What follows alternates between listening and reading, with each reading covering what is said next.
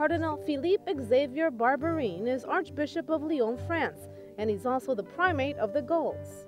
He was born in Rabat, Morocco in the year 1950. He studied at the Sorbonne University, and at the age of 23, he joined the Carmelite seminary and was ordained a priest at the age of 27. He lived in Madagascar for 4 years, where he taught theology at the seminary. Unity is a challenge for the third millennium. Above all, the unity of Christians and interreligious dialogue. The second issue to take into account is the distribution of resources in the world.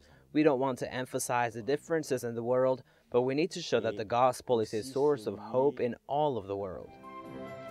He was named Archbishop by John Paul II in 1998 and made a cardinal in October 2003. He's a man of great discretion. He says he's encouraged by the dialogue between Muslims and the Jewish community.